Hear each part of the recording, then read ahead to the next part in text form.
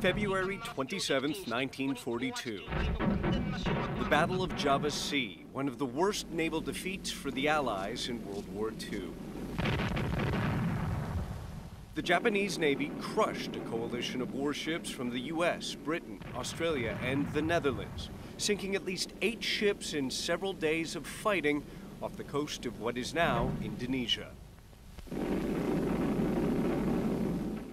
In the run-up to the 75th anniversary of the battle, a diving expedition recently made a disturbing discovery.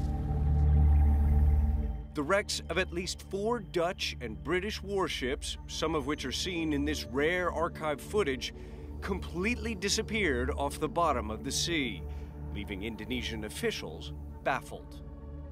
It hasn't been identified whether it has moved or whether it has been stolen. The point is that it's not there where it was once there. Britain and the Netherlands condemned the disappearance. Here's why some people are so upset about the missing warships.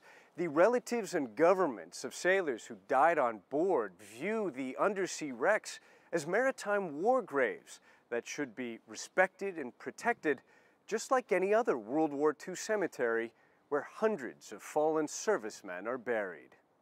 In 2014, the U.S. Navy held this ceremony over the final resting place of the USS Houston, a cruiser that fought to the death against the Japanese, alongside the Australian ship Perth, before both ships sank with a combined loss of life of more than 1,000 sailors. My dad was able to survive the sinking. He literally was the only person that got out of the lower deck turret number 1 team, because he was a young man. He was only 17 years old.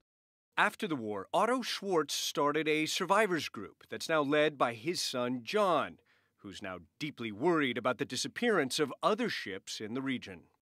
We're on eggshells. We're very anxious and very disturbed, and we're just praying and hoping that no further damage gets done to either our ship or any others. 2 years ago, U.S. Navy divers visiting the Houston discovered scavengers systematically looted the wreck. Experts say hoisting an entire warship off the bottom of the sea would be logistically challenging. But if you could do it, professional Indonesian shipbreakers tell CNN, the scrap metal from one vessel alone would easily be worth hundreds of thousands of dollars.